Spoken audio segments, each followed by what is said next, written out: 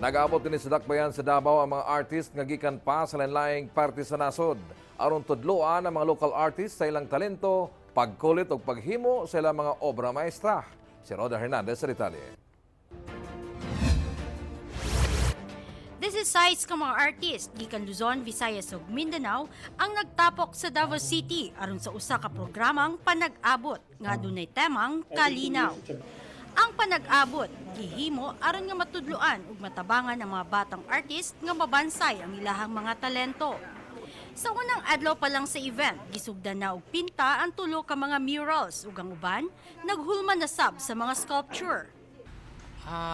Well, we hope that this event can generate enough interest, especially to the young people, especially to those who have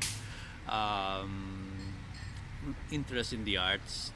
Sumala ni Manny Garibay nga gikan pa sa Cavite, kini ang unang higayon nga panagtapok nila sa iyahang mga kaubang artist sa Mindanao. Naglaom usab si Garibay nga maong panagtagbo mupukaw sa interes sa mga kabatan-unan nga artist ug mas makaawhag kanila aron nga i-improve ang ilahang mga talento. Si Charlie Ko nga taga Bacolod City ug 38 ka tuig nang nagapinta ug nagaukit, gikalipay ang imbitasyon sa pag-anhi sa syudad tungod kay gawas nga makatabang sa mga aspiring artist, kinisab ang unang higayon nga mibisita siya sa syudad. A gut feeling. Pag nakita mo, you've been there for the last 30 years, 40 years of your life. You can spot a good artist. But I also want to develop the artist not just by their skill but by their attitude. Ang Davaoenyong artist nga si Gublay Milian nag-host ug nag-organisa sa mga event aron nga mag-collaborate ang mga artist.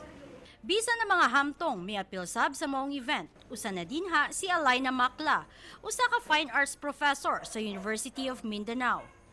Sumala niya, wala niya gipalampas sa mong event aron nga mas ma-develop pa niya ang iyahang talento.